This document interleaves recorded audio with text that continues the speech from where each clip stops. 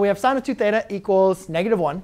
And as we already kind of like looked at in this graph, we know that this graph is going to be compressed, right? But again, the good news is, guys, we don't need to worry about this 2 times theta until the very, very end. So what we're going to do is we're just going to treat this just as like a regular problem. So let's look at, when is sine of some angle. And again, sometimes it's helpful to use substitution, like if you want to use alpha there instead, like to confuse you. But when is sine of what angle, right, is going to equal -1? Well, going back to our unit circle, we see here's -1. OK? And so therefore, we can see that this angle is 3 pi over 2. So since our angle inside of sine is not theta, it's now 2 theta.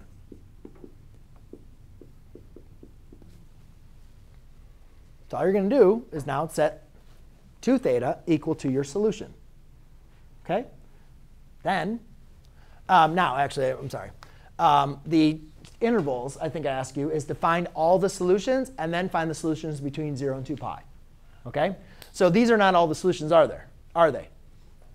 So all the solutions here would be 3 pi over 2 plus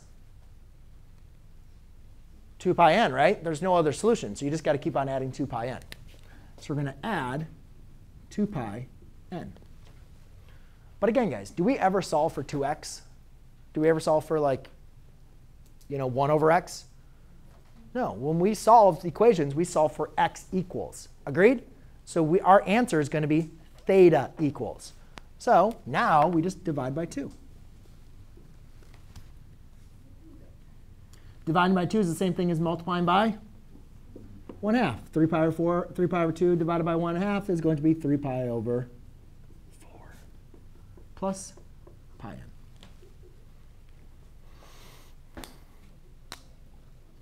Really nothing new, except you're just going to use that multiple angle and then just divide or multiply it out at the end.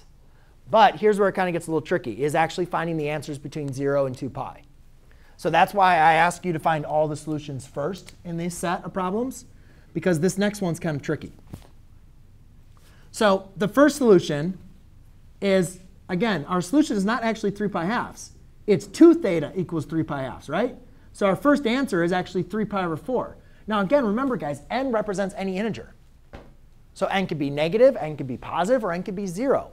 So when n is 0, our first solution is 3 pi over 4. What about when n is 1? Then that would be pi plus 3 pi over 4. We don't want to add pi plus 3 pi over 4. Could we want to add 4 pi over 4 plus 3 pi over 4? Right? That's the same thing. 4 pi over 4 is the same thing as pi.